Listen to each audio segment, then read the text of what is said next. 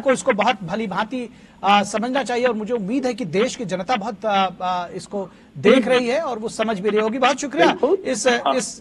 इस तमाम बातचीत के लिए प्रकाश जी, हमारे साथ जुड़ने के लिए और इस मुद्दे पर अपनी राय रखने के लिए।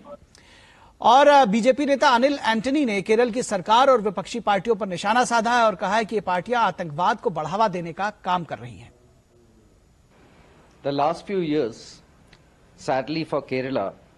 has seen the growing rise of a lot of fundamentalist organizations and a rise of a lot of organizations that have very extremist, radical Islamist thoughts. Right now, Kerala is ruled by the Communist Party, and the Congress Party and the Muslim League are, both of them are two parties that are